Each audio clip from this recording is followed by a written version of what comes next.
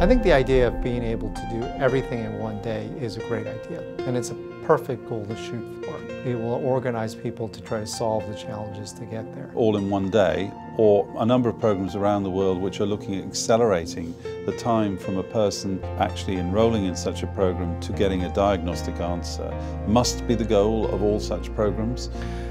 Pour effectivement pouvoir diminuer les délais d'analyse liés aux études du génome, l'information, et être en mesure de l'analyser. Donc il est important que l'aspect scientifique soit soutenu par un aspect technique, de manière à pouvoir effectivement être en mesure en 2020 par exemple de séquencer un génome en 24 heures. Mais they have it down now in NICU units where they can sequence the genome from these children that are born that are failing to thrive, have the genome sequenced and annotated in 24 hours. 24 hours so that the genome can be sequenced, annotated, and prepared for the next day's round.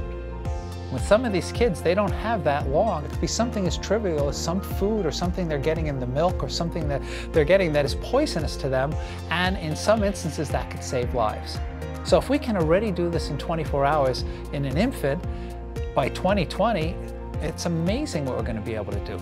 If you have cancer, being diagnosed in a day is a tremendous clinical step forward. Knowing sooner is clinically proven to be better than knowing late. We all know this. That is not a big data question answered there. That is simply a fact. This is going to transform life and clinical practice.